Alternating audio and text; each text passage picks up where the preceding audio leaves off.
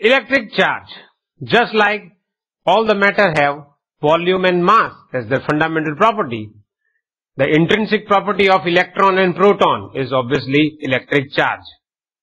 The property of the particle of electron and proton is obviously, what is that? That is electric charge. Basically, when we classify electric charges, they are basically of two different kinds: positive electric charge and negative electric charge. The SI unit, that is Standard International Unit of Electric Charge, is Coulomb, after the name of scientist Coulomb. Electric charge of a proton is taken as E is equal to 1.6 into 10 raised to minus 19 Coulomb, whereas that of an electron is taken as with the same value, same magnitude, but with a minus sign, so that is minus of 1.6 into 10 raised to minus 19 Coulomb. Whatever the charges are developed when we rub plastic rods or glass on with the help of some other objects. For example, if we rub a glass rod with silk, glass rod will lose electron and obviously would become positively charged. Here you can see that when glass rod is rubbed with the silk cloth, it loses electrons and it again attains positive charge. Exactly the same way, when a plastic rod or else an ebonite rod is rubbed with fur, then what happens? It gains electrons from fur and becomes negatively charged rod. Remember, the fur is going to get positively charged, whereas the plastic rod or else the ebonite rod is going to get negatively charged. Here you can see that the negative charges of the ebonite rod are increased, whereas that of the fur, positive charges are being left. When we bring this glass rod, charged glass rod and the charged plastic rod or the ebonite rod, then they attract each other. Free electrons.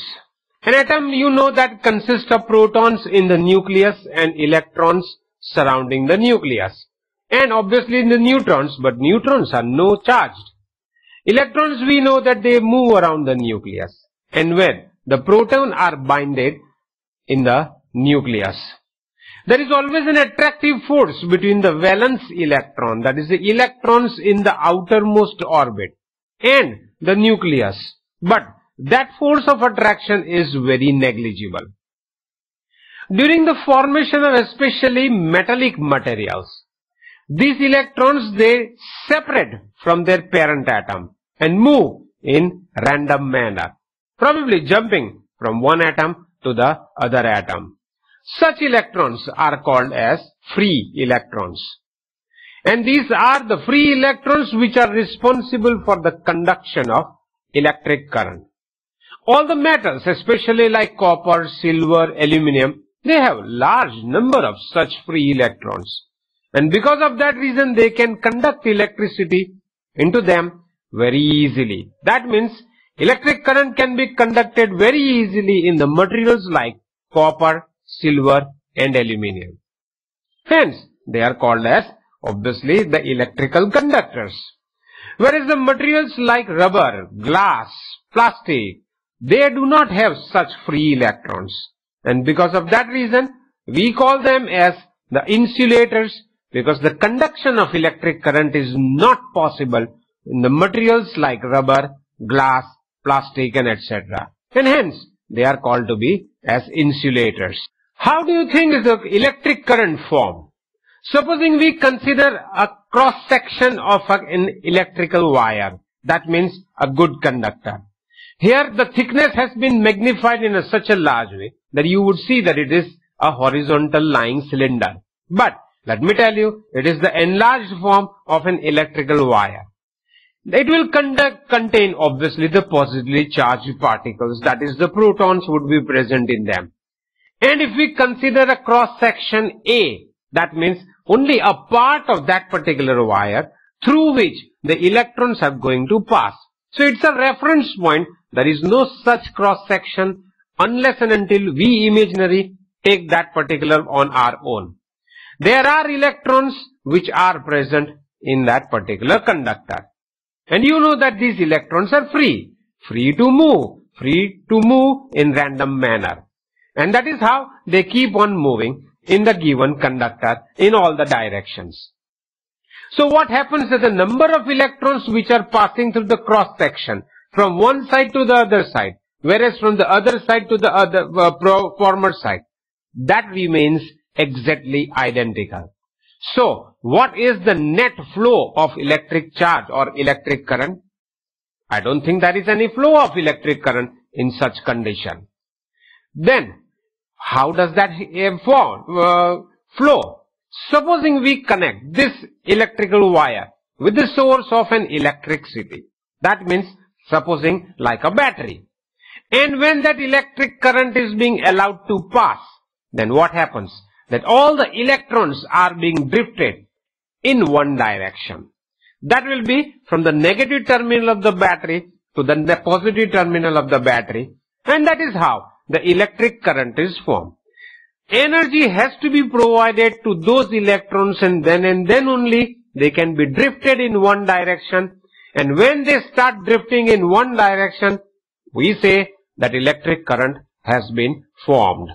Now originally when these electrons were not discovered, at that time the scientists used to believe that the electric current is due to the motion of the positive charges. And because of that reason, the direction of motion of the positive charges, that direction was considered to be the direction of electric current. But after the invention, that is the discovery of the electrons by Sir J.J. Thomson, it was found that the electric current is not due to the flow of positive charges, but it is due to the motion of the electrons. Now, at present, we know that the direction of electrons in the given conductor is completely different as compared to the direction of the positive charges that was considered conventionally by the scientists. So even today we take the direction of electric current according to the direction of motion of positive charges, and that is called as the conventional electric current. Thus the direction of the conventional electric current is exactly opposite to the direction of flow of electrons. Let us look at this video which represents a dry cell. And you know that there are two terminals in the dry cell, positive and negative. There is an electric potential difference across these 2 points, that is positive terminal and the negative terminal, due to the concentration of the electrons present at the given terminals. That means at the negative terminal there are large number of electrons, and when electric current is passed, that means when it is connected to a resistor, the electrons, as you can see, pass from the negative terminal to the positive terminal. That was found out by Sir J.J. Thomson after the discovery of the electrons. You know that initially scientists used to believe that it is not the flow of electrons but the flow of positive charges, and that was taken from positive terminal of the battery to the negative terminal of the battery as shown in this animation. This is conventional electric current. So the flow of electric current conventionally is taken from positive terminal to the negative terminal of the source of electricity. What is electric current then? The net quantity of the electric charge which is flowing through any cross section of a conductor, that is defined as electric current. That means electric current means the rate of flow of electric charge. So electric current can be represented as the quantity of electric charge upon time taken for that particular transfer. If amount of electric charge is Q, time is T, and electric current is I, then I is equal to Q upon T, and you know that the electric charge unit is coulomb, and whereas that of time is second. So the unit of electric current must be coulomb per second. So SI unit of electric current is coulomb per second. But after the name of the scientist Andre Ampere, we represent that the unit of electric current is ampere. If 1 coulomb electric charge passing through the conductor, that is the given cross section of the conductor, in 1 second, then the electric current passing through that particular conductor, through that cross section of the conductor, is considered to be 1 ampere. There are smaller units of electric current like milliampere and microampere, where 1 milliampere is equal to 10 raised to minus 3. That is 1 upon 1000 milliampere, whereas 1 microampere is equal to 10 raised to minus 6. That is 1 upon 10 lakh ampere. The number of electrons passing through the through the conductor. If we consider that Q is the amount of electric charge passing through any cross section of the conductor in time t, we know according to the formula for electric current that I is equal to Q upon T.